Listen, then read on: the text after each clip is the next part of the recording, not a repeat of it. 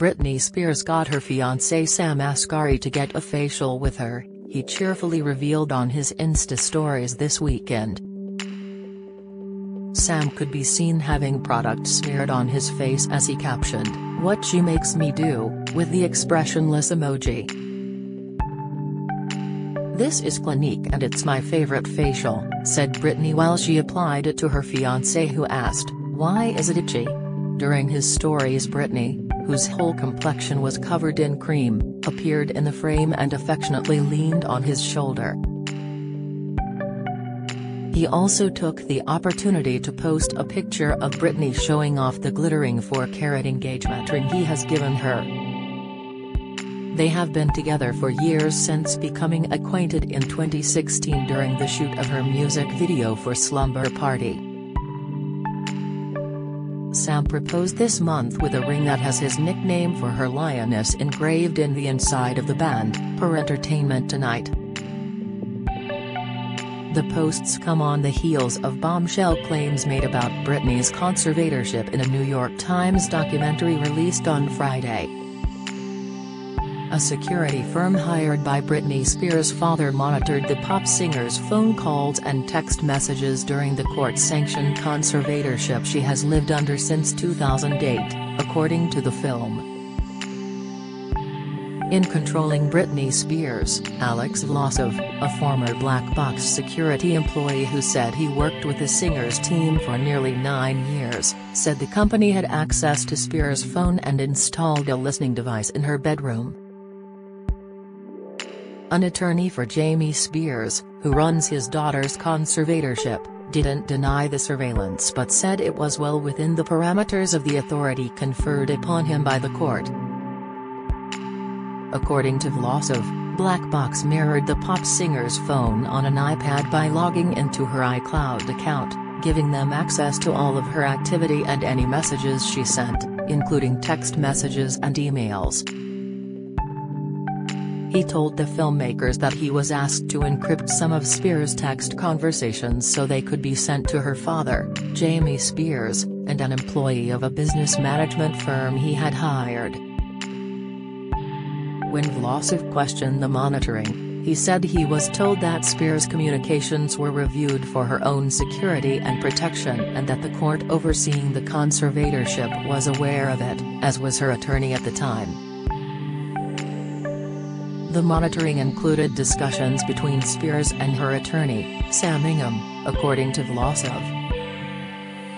Their reason for monitoring was looking for bad influences, looking for potential illegal activity that might happen, but they would also monitor conversations with her friends, with her mom, with her lawyer Sam Asghari. "If there's anybody that should be off limits, it should be Britney's lawyer," Vlasov said. Her own phone and her own private conversations were used so often to control her.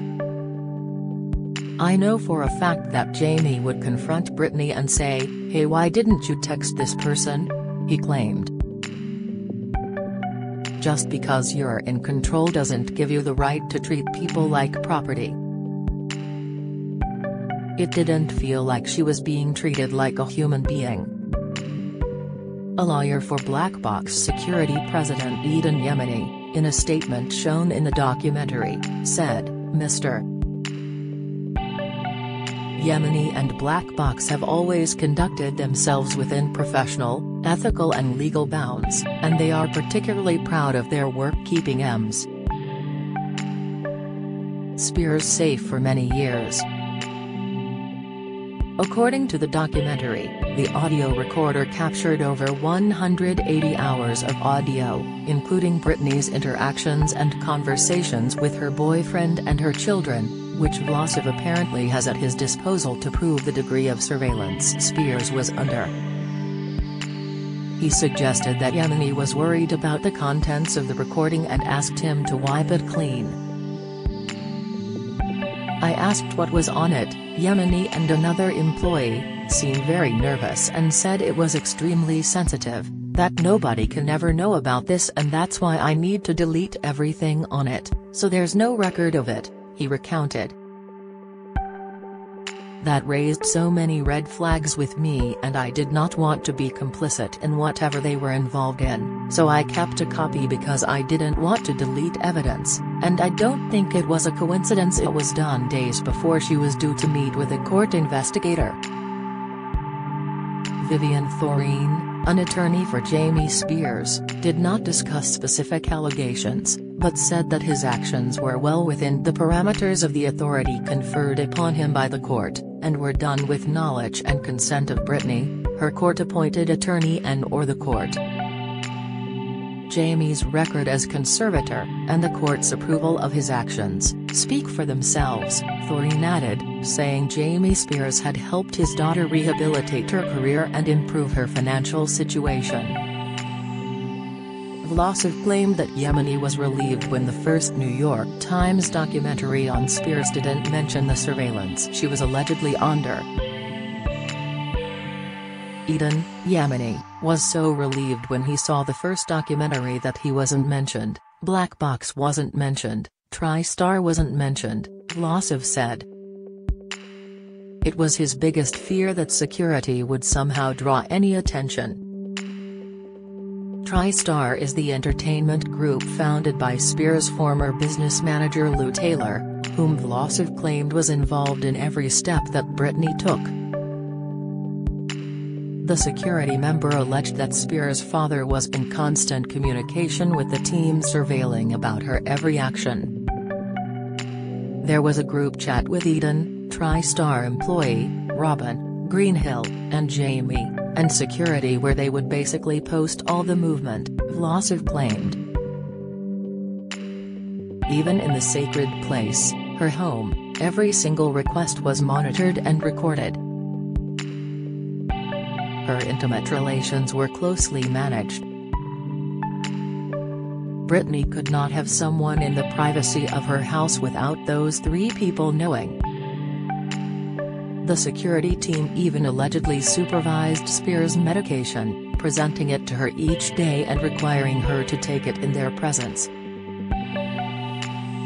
When I took a step back and I looked at everything, it really reminded me of somebody that was in prison and security was put in a position to be the prison guards, essentially, Vlasov said.